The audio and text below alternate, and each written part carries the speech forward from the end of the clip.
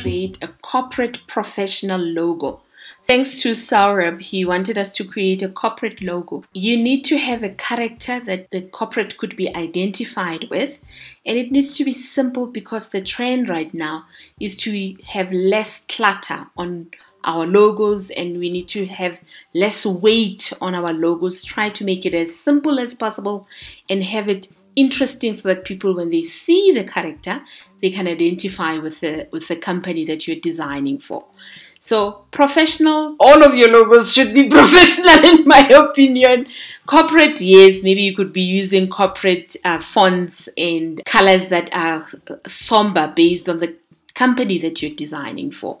The one that we're going to be doing today, we're going to be using our elements. So you're going to click on elements and you're going to look for shapes and signs. We're looking for a circle, just a basic normal circle. You just click on it once and then you can make it a little bit big and size it like this. So you know, most with Canva, if you're using graphics that are designed by somebody else on Canva, you're unable to trademark that logo or copyright that logo. So just do your due diligence before you jump in, especially when you're designing for a corporate. However, with text and shapes, it's easier to register that logo because you would have created it from the start. So once you have your circle on there, you're going to go back to your elements and then you're going to go to lines and shapes and you're going to look for this shape and you're going to change color, reduce size, and then move it to the side like that. You're going to Control C or Command C and duplicate that shape, rotate it so that you have a nice design of an E. That's what we're gunning for here. Then we're going to press L for line and we're going to change our line and we're going to make it white as well. And you're going to increase the weight of the line so that you can move the line and you have a nice round effect. So at the moment the line is square. I want round end point and start point because I want my E to be round. So you're going to nicely move it nice and slow so that it gives us that round line like that. And then you move it all the way out so that you have a E. And you're going to take a copy of this and you're going to make on the other side as well. You know, I could have duplicated the same shape and saved myself time. Anyway, you're going to move that so that you have a nice round E that looks like that.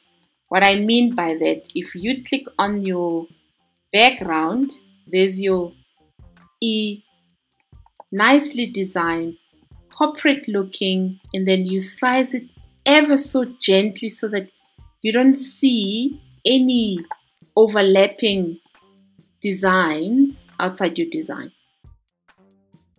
Once you're done like this, you're going to press T for text and then you're going to add the name of the company and it would look like that.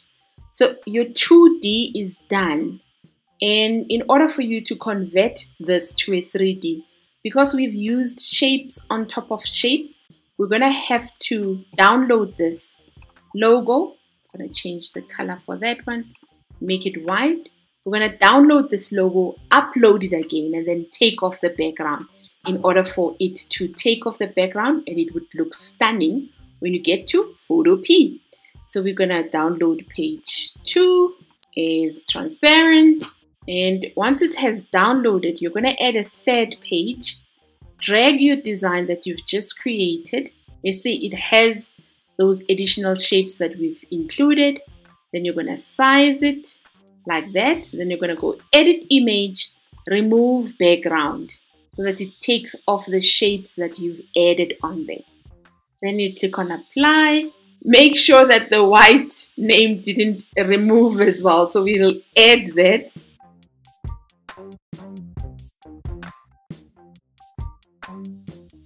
Cool.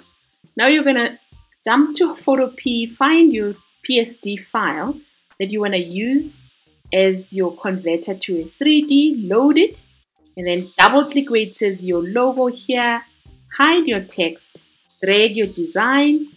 We're going to size it nicely like this, clean, not complicated, not cluttered. You save as a smart object and you click once where it says logo mockup 3D, and there's your gorgeous, very distinct design that you've created for your corporate client. So you're then going to go File, Export as a PNG. If you're getting value from this video, please don't forget to click on the like button so that YouTube can show it to more designers that we could help. Thank you for joining me today. I will see you on the next video.